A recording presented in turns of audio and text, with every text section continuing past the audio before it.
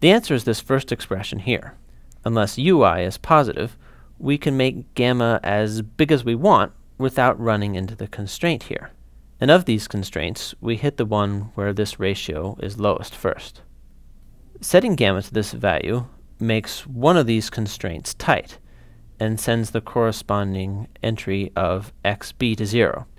Remember that this equation came from the constraint that xb be non-negative.